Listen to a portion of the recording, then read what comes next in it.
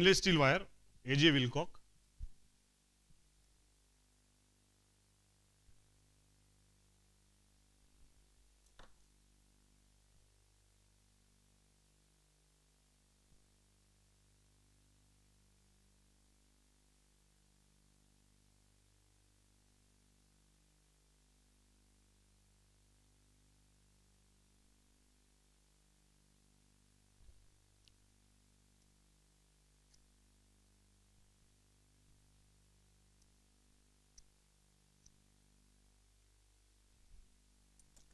Okay, I made the arch form.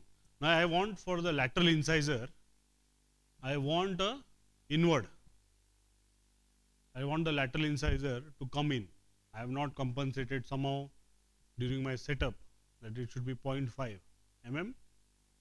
The thickness from the central and the lateral, it should be 0.5 less. So I want to take it in. So what happens when you take it in? Can anybody say? Or suppose you want the lateral incisor to go slightly upwards, around 0.5 mm upwards. So if you want it to go 0.5 upwards, at the same time you have to give an inset bend also. In that vertical, you should have some horizontal component also. So if you want the lateral to go up, this you cannot put a steel wire, then you give such bends. So you want the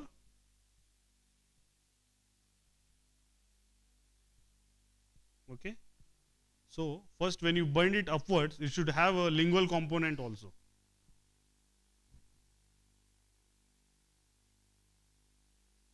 Okay.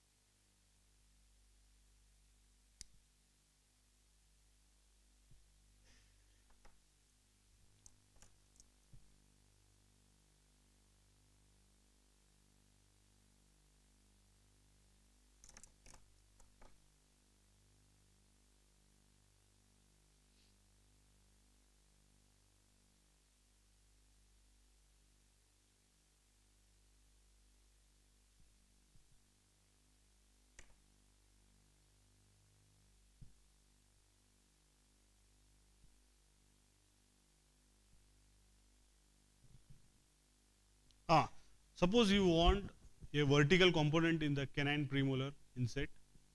So what you can do is, suppose you want intrusion in the anteriors. When you bend the canine premolar inset, when you give the bend, make it upwards.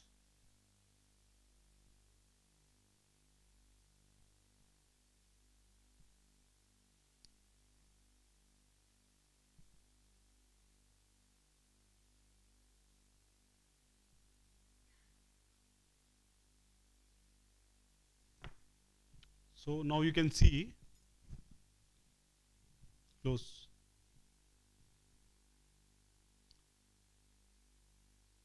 This lateral I wanted to go up, for example.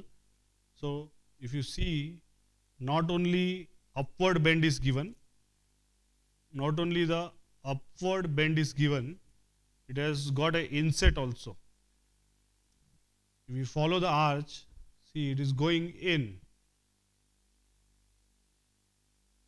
Okay, it is going in as well. Now if you go into this plane, the canine premolar inset, okay, canine premolar inset, the inset is not only horizontal, it has come vertical also. See this? If you observe from here, see the distance from here to here. If you see, this I have increased. Why is?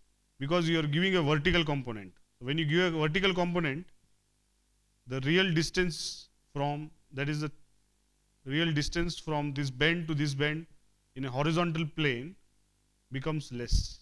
So that's why you have to increase by 1 or 2 millimeters if you're giving a vertical component to the canine premolar inset bend. Is it okay?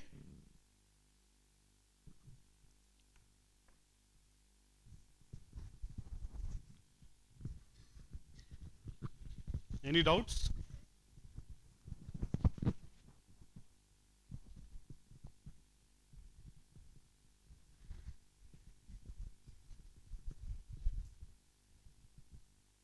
Hmm?